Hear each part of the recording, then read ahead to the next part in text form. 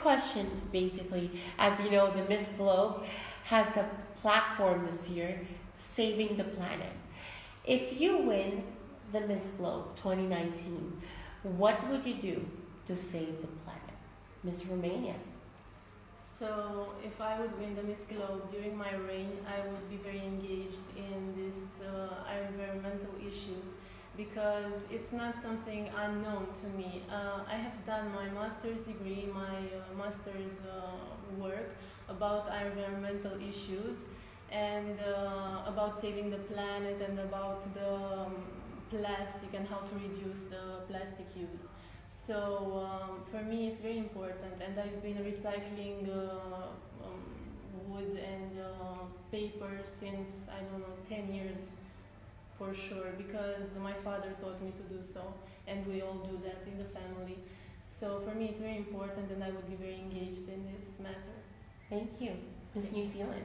So in New Zealand we're actually taught at a very young age to respect the environment around us, and our slogan this year for Miss Globe is protecting the environment starts with you.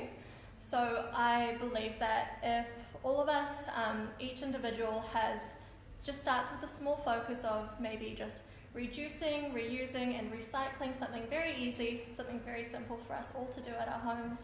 A small thing for all of us to do collectively can make an incredible big difference. So as Miss Globe 2019, I'd like to pass on that initiative that New Zealand has to respect the environment, reduce, reuse, recycle onto an international scale.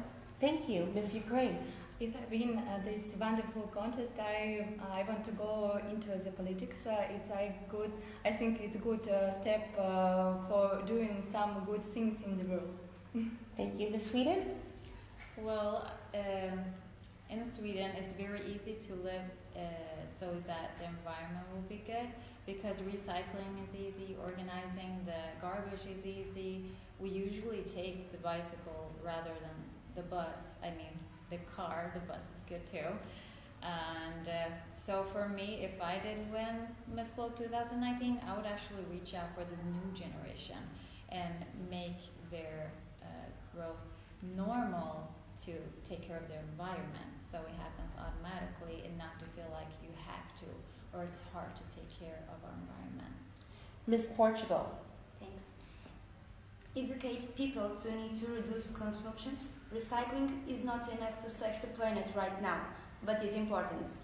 Please, let's change together the future of this planet. To be honest, I think that all of us, we should start at our home. Like, we can go to associations, but very often I hear that I can't do nothing because I'm just one person. But if everybody thinks like this, we can't do anything. So we start at home.